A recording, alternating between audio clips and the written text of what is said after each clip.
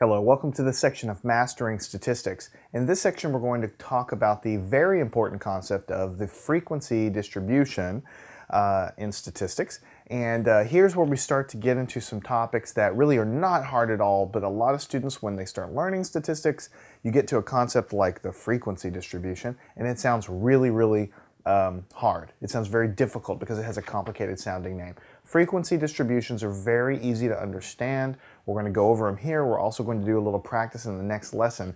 And they're kind of integral to what we're going to be doing later on as well. So it's a very convenient way to represent lots and lots of data in one table. And so that's why we're going to learn about it. We'll also do some calculations with frequency distributions later on. And we'll also graph frequency distributions with something called histogram later on also. So these concepts, don't just learn them and forget them. We need to know them for the future as well. All right, so frequency distribution. I want to write that down. So it's called frequency distribution. All right, so let's go ahead and write that down. It's kind of a simple definition, but we're going to write it down. It is a table. Right, so that's really the most important thing. It's a table that divides data into groups. And we call these groups classes, right? So it divides data into groups we call classes and shows how many data values occur in each group. All right, so that's it. Frequency distribution, it's boiled down to this. It's a table, that's all you really have to know. When someone talks about a frequency distribution, or the book or the teacher or whatever says, hey, there's a frequency distribution, what you need to know is it's just a table. It's a table of information, right?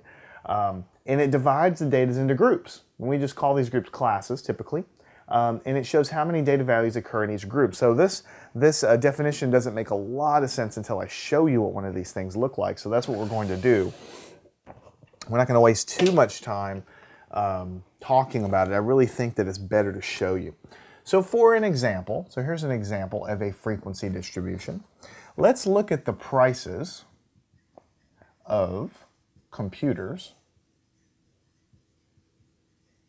in a store.